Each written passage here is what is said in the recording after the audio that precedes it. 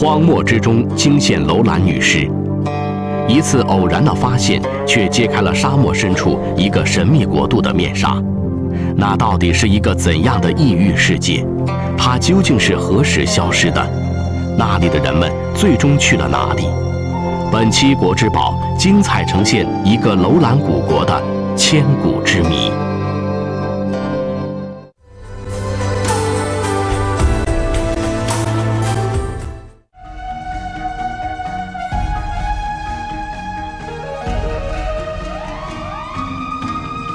在西域新疆广袤的土地上，浩瀚大漠、广阔草原、悠悠绿洲，无不遍布着先人们永生不灭的深刻印记。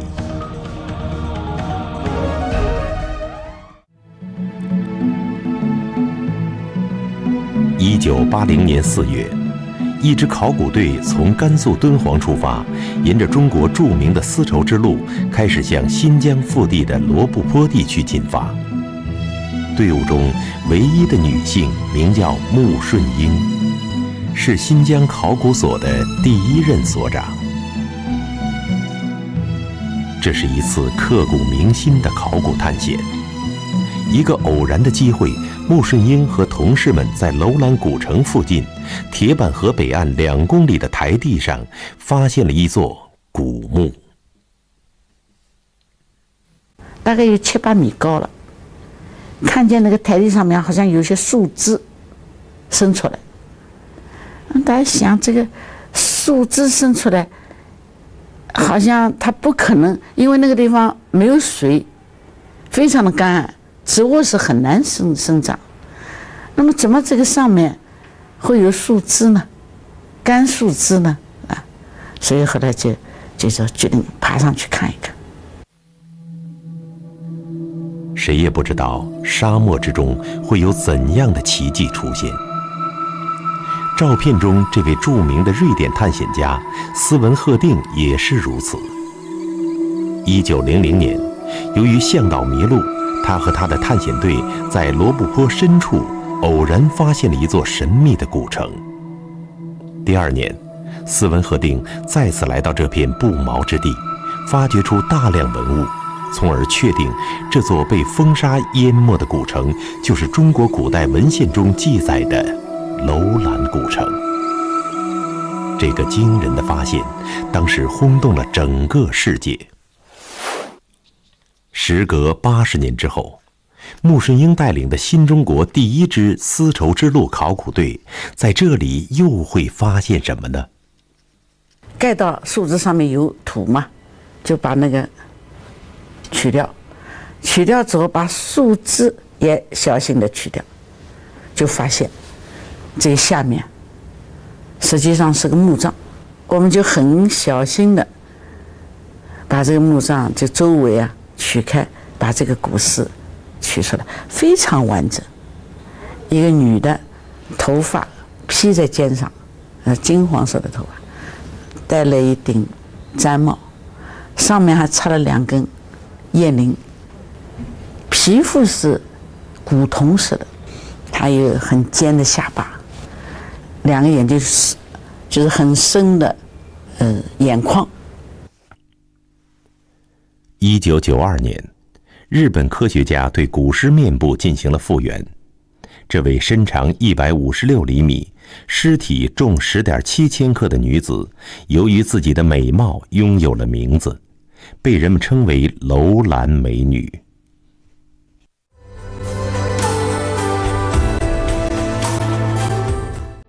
其实，楼兰美女只是一个意外的收获。穆顺英和考古队的真正使命是揭开沙漠中埋藏着的楼兰王国神秘的面纱。楼兰国是古代中国西域，也就是现在新疆地区的一个小国，距今已有2000多年的历史。这座古代丝绸之路的重要城镇，一度曾是东西方往来使节和商旅停歇的繁华之地。但令人疑惑的是，活跃了几个世纪之后，楼兰国竟在以后的史书中毫无踪影。所在地区也沦为一片荒漠，成为行人的禁区。它是何时消失的？消失的原因是什么？楼兰国人又去了何处？种种疑问使古楼兰成为历史上的一个千古之谜。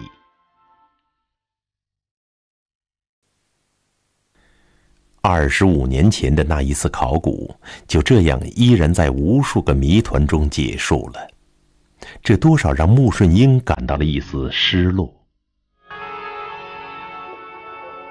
这尊头戴弯钩高顶遮檐帽的铜武士，跪蹲于地上，双手呈握兵器形状，好像在蓄势待发，时刻准备投入战斗。学术界多认为他的人种为赛人，有些西方古代文献提到，属于欧罗巴种的赛人分为3个支系，其中一支就以头戴尖帽为特征，被称为尖帽赛人。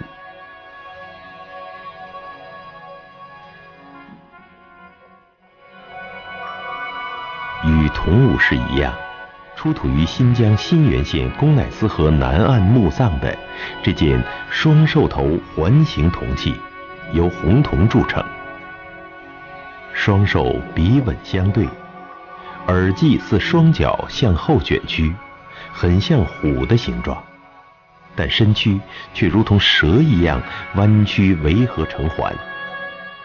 有推测说，这2个怪兽应是当时生活在巩乃斯河流域的草原民族所信奉的神，器物可能是当时在宗教仪式中使用的神器。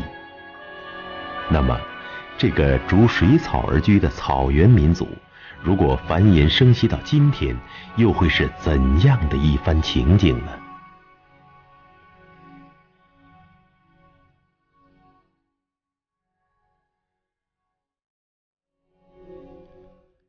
伏羲女娲兄妹是中国神话传说中人类的始祖，他们上身相拥，蛇尾相交。女娲右手之龟象征天元，伏羲左手之举和墨斗象征地方。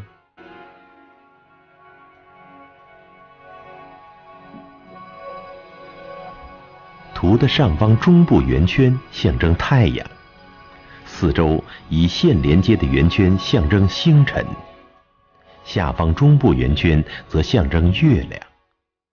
该图寓意深奥，大概有引魂升天之意。此外，也有祈祷伏羲女娲司天归地，保佑太平安康的意思。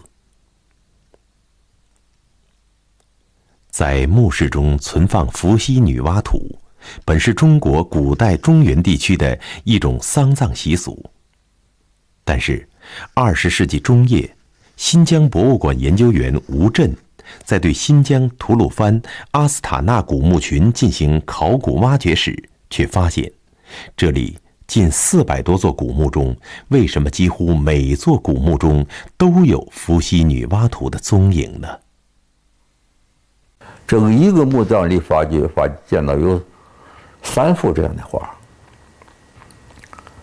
一幅嘛就是挂在这个顶上边，因为它时间长了，再加上盗墓的人，盗墓人一进去以后，那空气流动，时间长了它就塌下来了，所以这个尸体上那个位置啊，就有一幅画。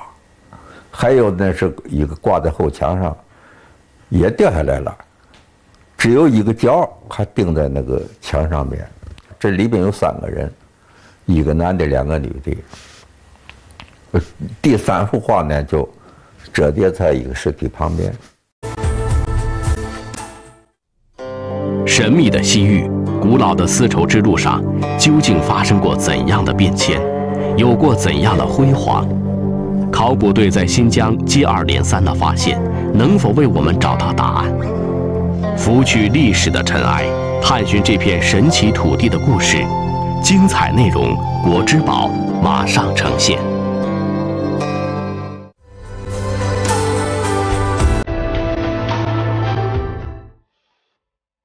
在历史上，吐鲁番也被称为高昌、西周。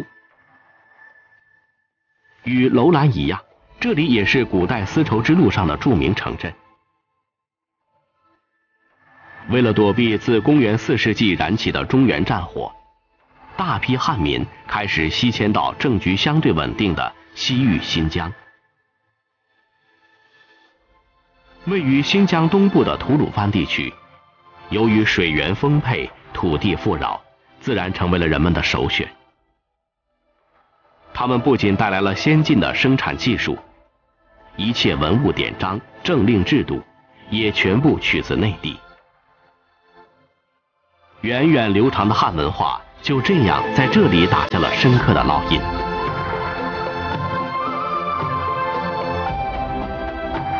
考古挖掘工作开始了，但是吴震很快就失望地停住了双手。古墓已经被外国探险家和盗墓者破坏得十分严重，文物价值不大，是进还是退，谁也不知道答案。一个唐代的墓，它打破了一个墓道，我们顺那个墓道找下去，结果找了一个那个早期没被盗过的，是相当于这个16国时期的墓。所以这样我们就认为啊，这一块墓地是，即便被盗过的也有发掘价值，没有，而且还有可能遇到这个没有被盗的墓。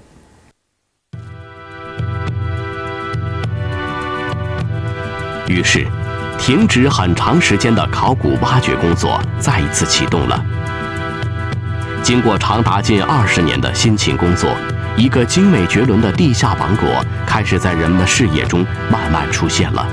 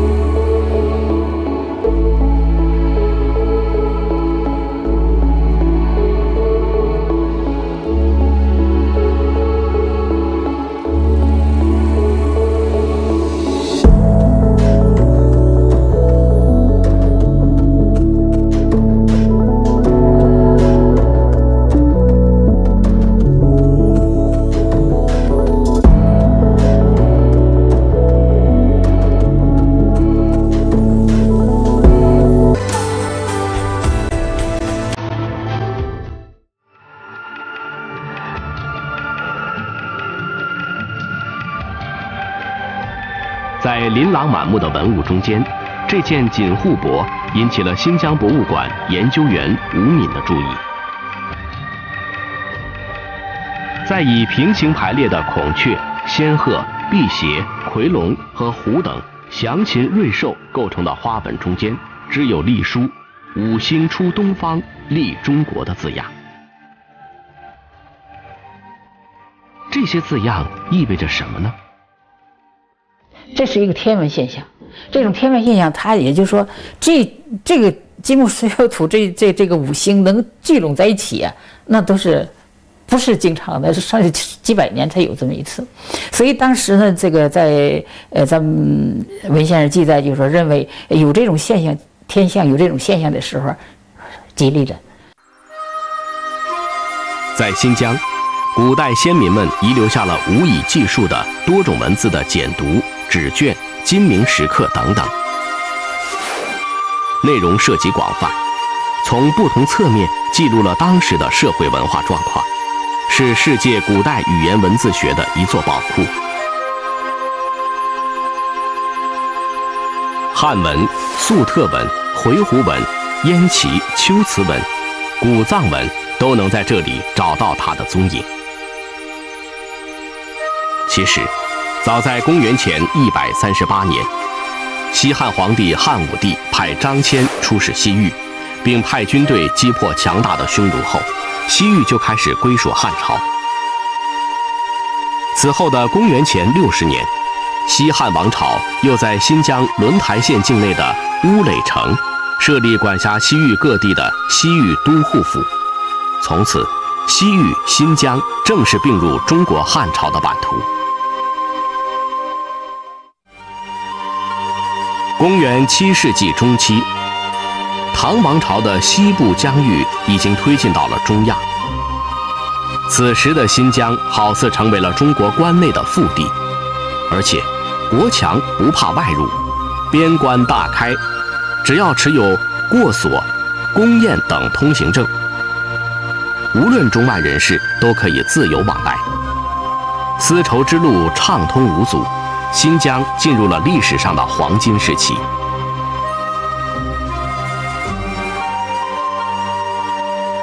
这是用婆罗米字母拼写的古代燕齐语剧本，内容是120岁的婆罗门波婆离梦中受天神启示，派弟子弥勒代表他拜谒释迦牟尼如来佛，恰好弥勒也在梦中受到天神同样的启示，便欣然应命。波婆离告诉弥勒说，如来身上有32大人像，只要看到这些像，那就是如来，就可以把疑难问题提出来考验他。弥勒等人来到释迦牟尼那里，果然在佛身上看到了32像。2000年岁末，一个令穆顺英、吴敏、吴震等文物工作者无比振奋的消息传来。在距离发现楼兰美女古尸只有100多公里的小河流域，新疆考古所的同行们找到了一个有着上千口棺材的墓地。这是全世界独一无二的墓地。从外表来看，这里或许生活过一个极度生殖崇拜的部落，因为考古工作者发现，在象征女性生殖器的圆形蒋氏立木下面埋葬的一定是男性，而象征男性生殖器的直立立木下面埋葬的则是女性。据说，在这个墓地中，人们还发现了一大批精美绝伦的文物。新疆考古在20世纪的最后10几天翻开了全新的一页。